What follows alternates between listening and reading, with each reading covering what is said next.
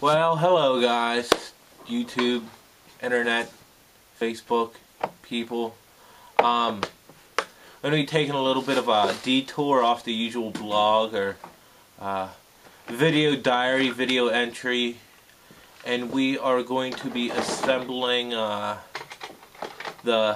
cannon, little black powder cannon here. You wanna take a look real quick?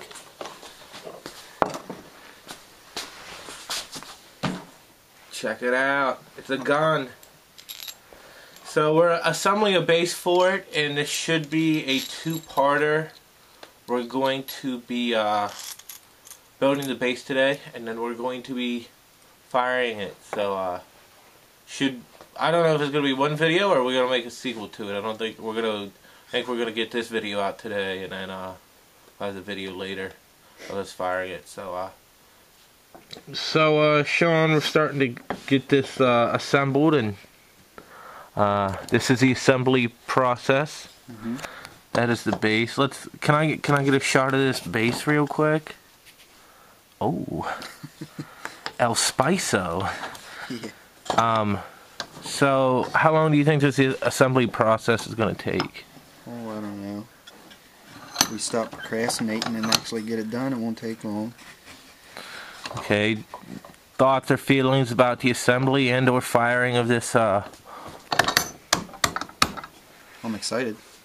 I want to shoot it again. It's been a while. Anyways, so we're at step, what would you say?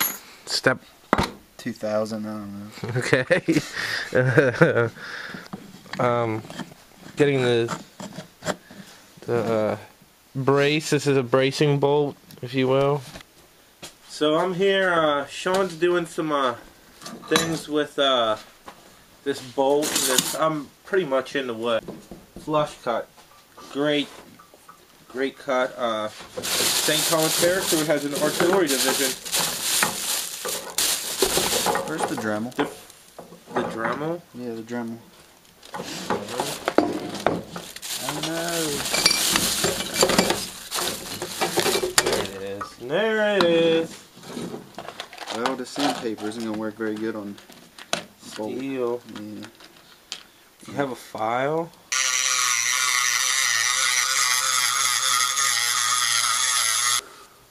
Well, while we're waiting for Shawn here, let me just describe the sort of a process. What we're doing here is this is a replica like 45 caliber pistol ball of a naval cannon or something. It shoots. It takes black powder. You put a fuse in it and fire it. We did have a base before, and it's pretty gnarly. It's pretty dangerous, actually. I don't know if we should be doing this, but we're doing it anyways because we don't care.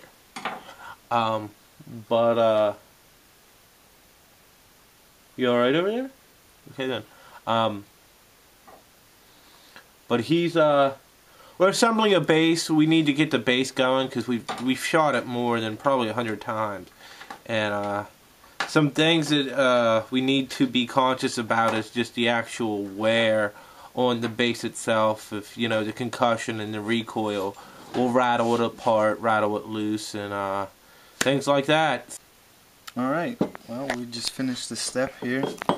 We've installed this bolt with washers, and what that was for is when I had put these two side pieces in, slowed out in the bottom, slid them in flush with wood glue, but they were spread apart too far at the top, and the cannon was sitting in there real sloppy. Gave it a little bit of play this way, so I installed this bolt there to kind of tighten them up a little bit, bring them closer together, and should fit in there nicely now. Alright. Now our next step is pretty much just drill out holes so that the cannon can fit down in there, and pretty simple.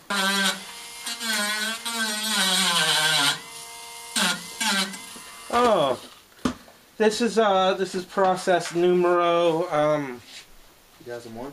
2001. There was a lot of just using power tools and a lot of work to be done here.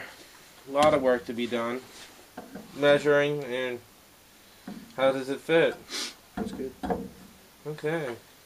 Now I need to drill another hole. Alright.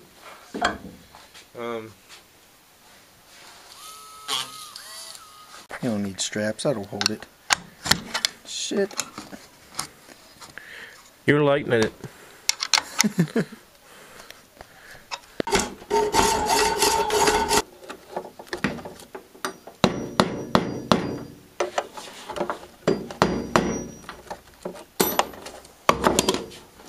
It's almost done.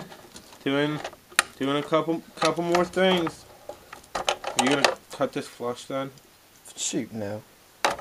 Damn. We need to have our first ammunition chain shot. That can only be safe.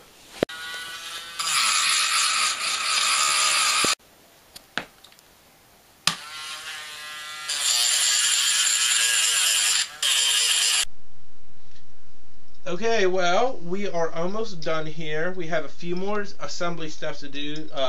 Put on the top straps and the wheels, and we will be shooting a firing video here.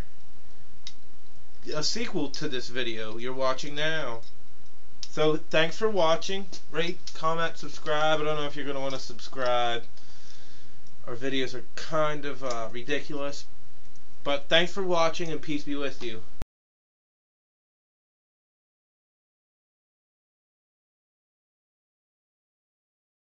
Check out our little wheels. The wheels. Anyways, just a little look like them.